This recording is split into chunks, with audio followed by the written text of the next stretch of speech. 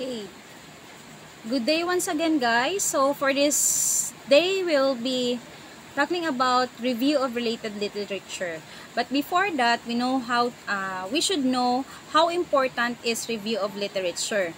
So, um, what do we mean by review of related literature? And so the review of literature and studies involves on the critiquing or looking over again what other researchers have done in the relation to the present study.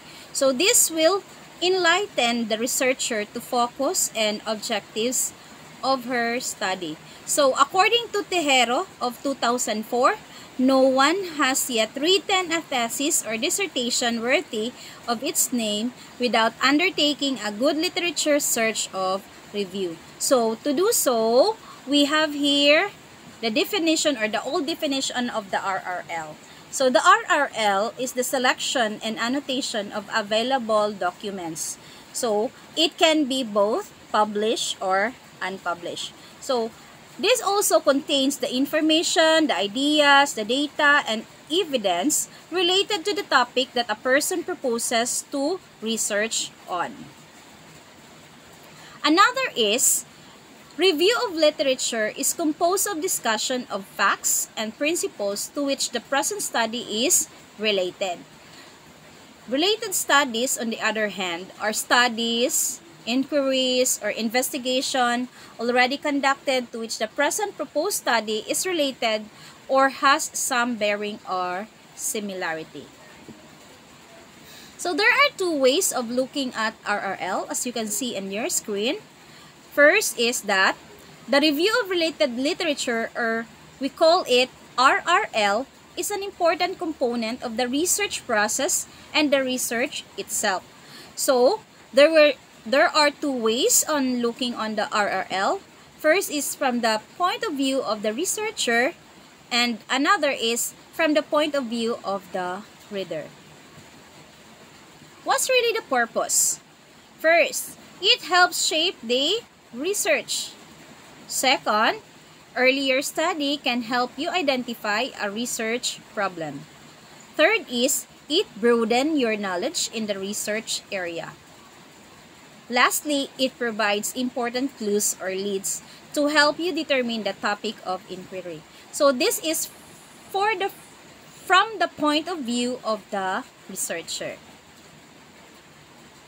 It also shows what is already known versus what needs to be known. Another is provides the foundation and justification of your research problem.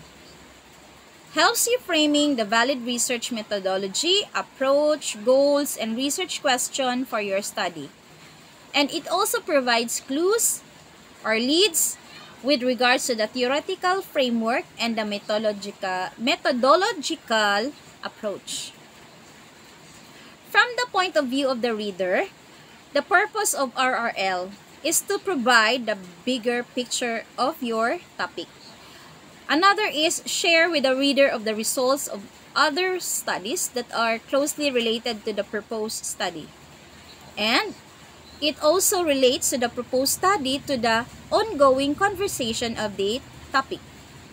Another is it provides the reader a benchmark for comparing your studies, and it helps the reader identify and appreciate the value-added information of your study originally. So the review of literature is divided into two parts. First is the professional literature, and the second is the related study. So all related ideas, the concepts, the theories, and principles are to be reviewed to support the investigation of what topic that you have been chosen as the researcher's perspective. So the term related in the title is deleted because all review literature has significant relationship or have a direct bearing on the investigation. So professional literature comes from published materials like books, journals, magazine, pamphlets, etc. While related studies are from unpublished materials like theses, research reports, and dissertations. So some writers prefer to review the literature first before framing the introduction and theoretical framework as well, the statement of the problem, the scope, the limitation, and the research methodology. So I think that's all for this afternoon, and don't forget to click like and subscribe and hit the notification bell for your updates. Again, thank you and good afternoon.